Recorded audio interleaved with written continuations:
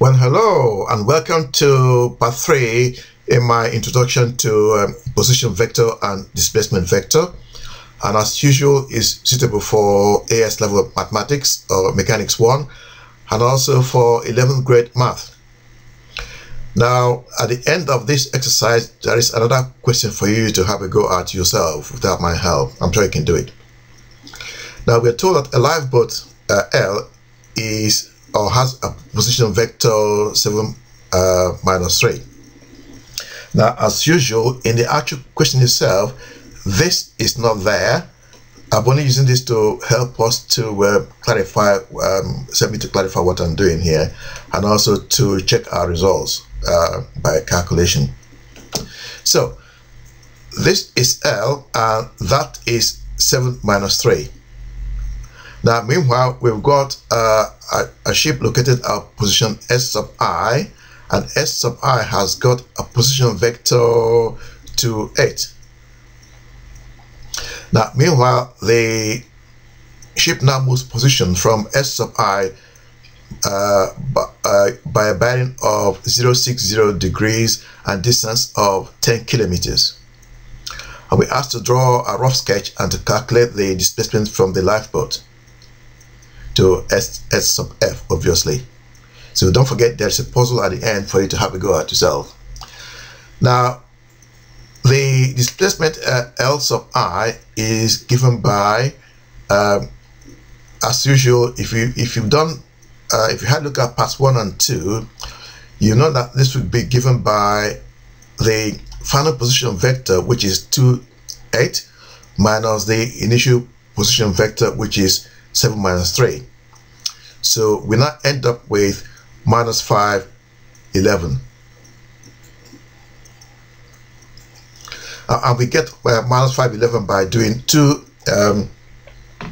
minus 7, which will give minus 5, and 8 minus minus 3 will give us 11 there. So now meanwhile the ship now sails from S sub I to S sub F. The displacement vector is given to us by, or will be given by xy, and to find xy we need to use the information given to us here, using this one here. So it's the ship sails at a bearing of 060 degrees and the distance is 10 kilometers. So we need to find x and y there. Hope that makes sense. Next. Right, now moving on from the last slide, we saw this in the last slide. Yes, we need to calculate x and y. So x is going to be 10 sine 60 degrees, which is 8.66, and y is 10 cos 60 degrees, which is 5 kilometers. So now the vector S sub I, S sub F is now 8.665 there. Now we now need to find S sub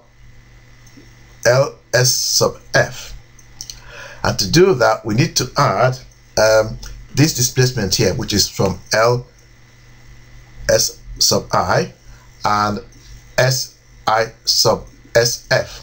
So do that, and that's what we got there. So that's this one here, L S sub I and S sub I S sub F. When you add minus 5 plus 8.6 we get 3.66, and 11 plus 5 will give us 16, and that is our answer. So that's L S sub F.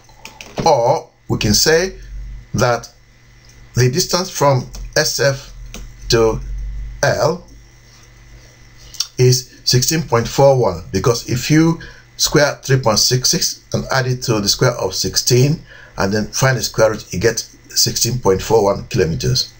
Now to get a bearing, you do 3.66 divided by 16 and then take the tangent. So S sub F is 16.41 kilometers from L at a bearing of 013 degrees. Now here's the puzzle. Now we're asked to find the position vector of S sub F.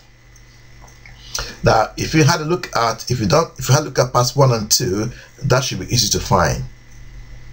Okay, and thank you for watching, and please subscribe, and I see you again sometime. Bye bye now.